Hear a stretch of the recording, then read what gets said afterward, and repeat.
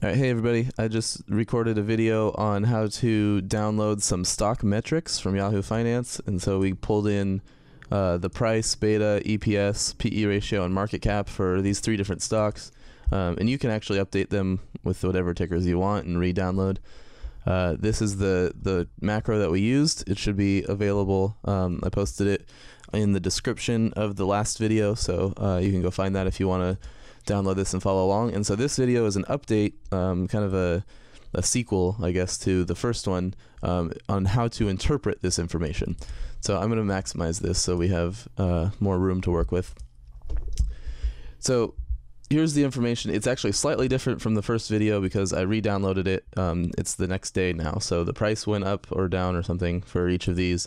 The beta, the EPS, PE ratio, and market cap should still be the same, or at least pretty close, because these didn't change very much. So we want to kind of decide how to interpret this information. So we have market cap, PE ratio. What do these actually mean? What is a market cap of, this B means billion. So what is a market cap of 60 billion versus 199, 200 billion basically, and 146 billion? What do those mean? What's the difference in those mean? What does PE ratio actually mean? What is NA for Amazon? Amazon doesn't have a PE ratio. That's kind of weird. What does that mean?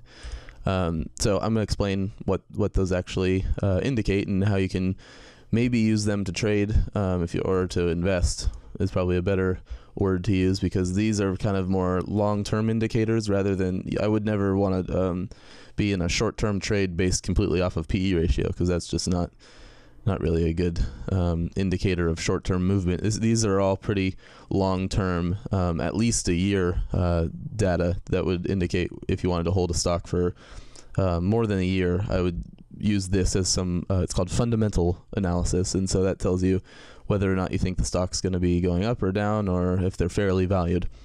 So the first thing we can do is we can look at market cap. I'm going to start from the right-hand side and kind of move left as we go through the video. The market cap is how much the company is worth.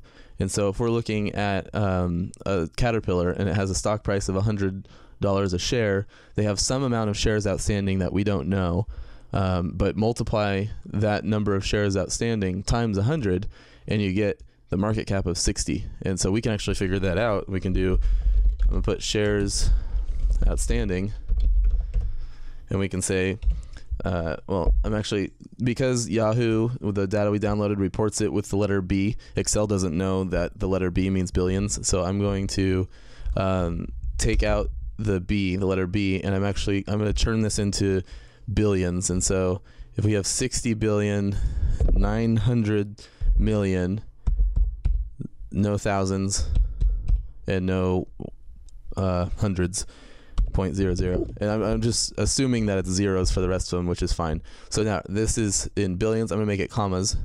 There we go. So now this is 60.9 billion. It's still the same number. I just changed it from being denoted with the letter B to actually having all the zeros there. I'm gonna do the same thing here. So that's what we wanted there. So now they're actually denoted. This is the actual number without having the letter B. And now to find shares outstanding, we can just take, well, the idea is market cap is equal to price times shares outstanding. So if we divide both sides of that equation by price, we can say shares outstanding is market cap divided by price. So equals market cap divided by price, and that's how many shares are outstanding. I can drag that down. This is how many shares are outstanding for each of these companies. And now I can tell that if I were to buy one share of Pfizer, that gives me 1/6 billionth of the company.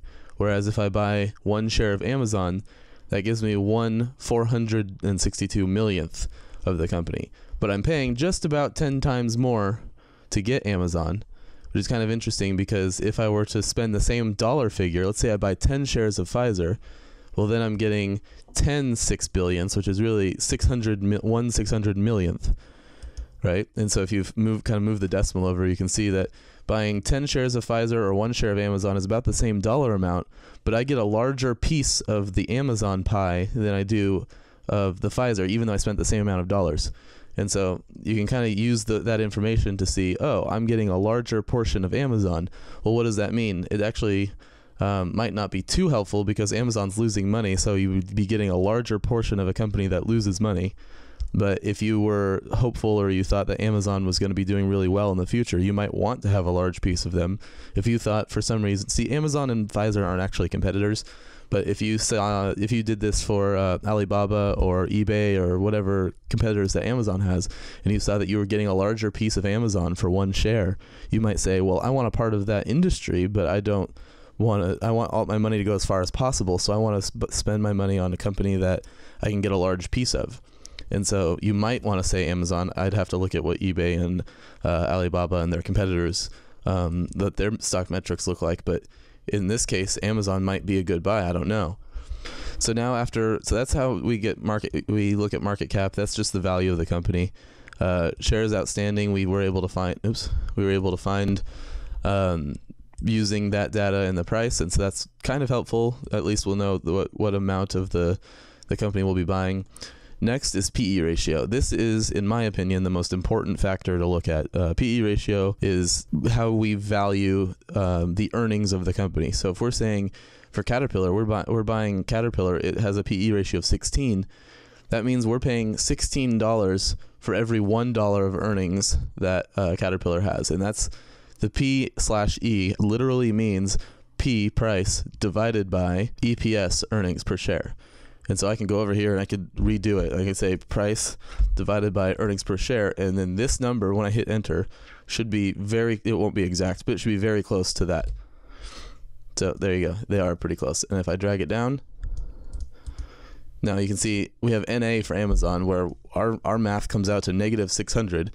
And that's because PE ratios are never quoted as negative. I think they should be, but they aren't. So anytime a company has negative earnings, their PE ratio is NA. And then 1953 and 1960. So we're pretty close to the Pfizer one too, which is good. It'd be weird if we were way off. So we're saying that we're paying 19 times earnings, which means I'm going to delete these because these are the same.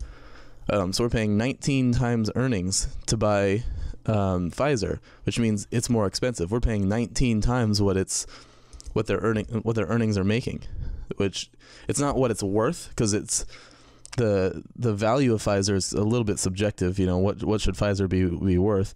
But we can say that buying 19 times their earnings is more expensive, is objectively more expensive than buying 16 times earnings for Caterpillar. Now, the only reason we'd want to pay more for a company 19 times rather than 16 times is if we thought Pfizer, their most recent report of earnings per share of 162, if we thought that was low and they were going to come up and their next report would be like $3 or something, that's pretty ridiculous. But 180 for their next report or something, 1.82, that would be, then they would be earning more money. Their stock price would come up, which would, verify we were correct in being willing to pay more for Pfizer, because they ended up making more money afterwards. So that would be okay if we thought that was the case.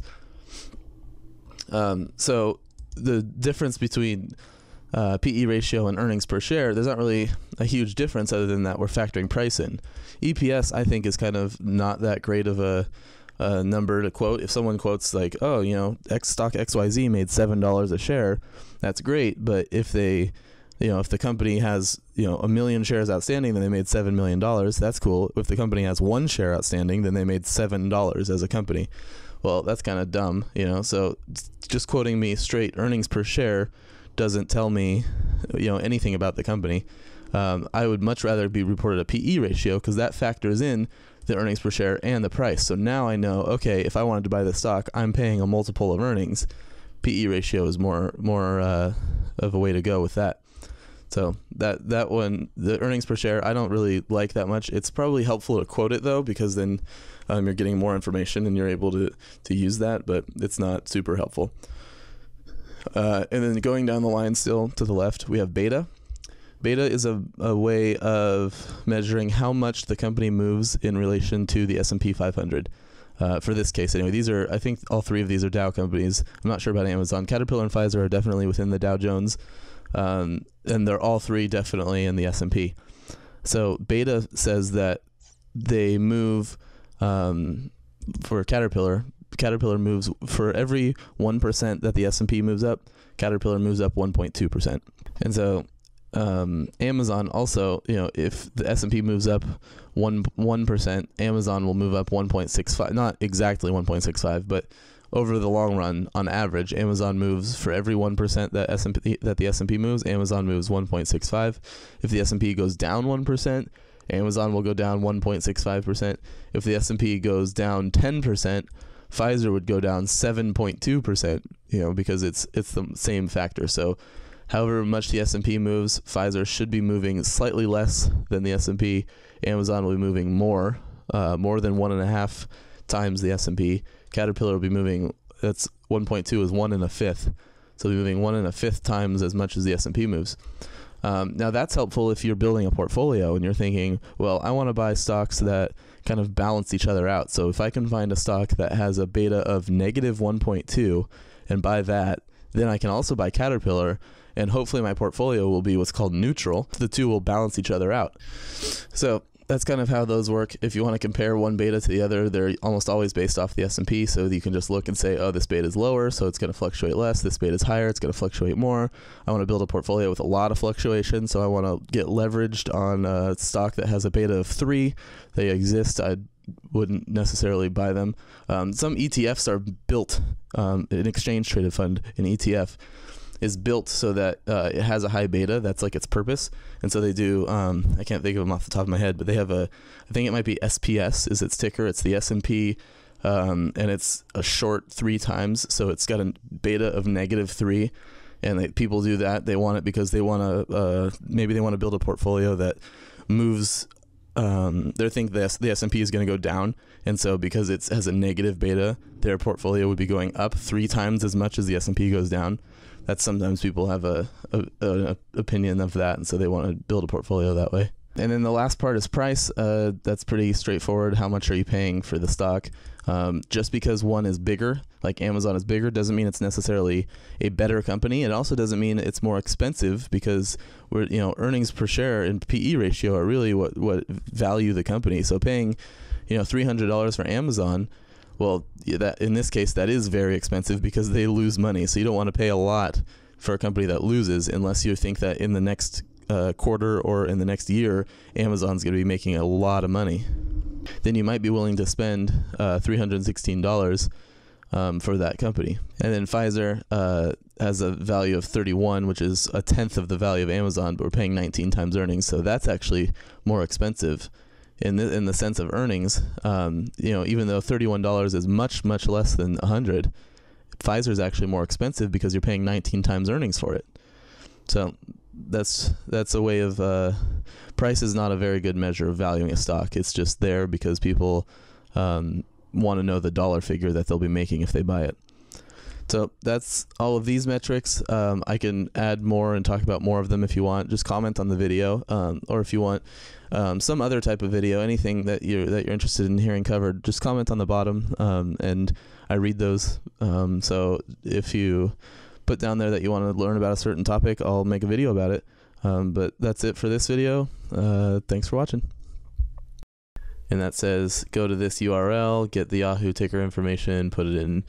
Over here it says put it in sheet 2A1. So now that's available.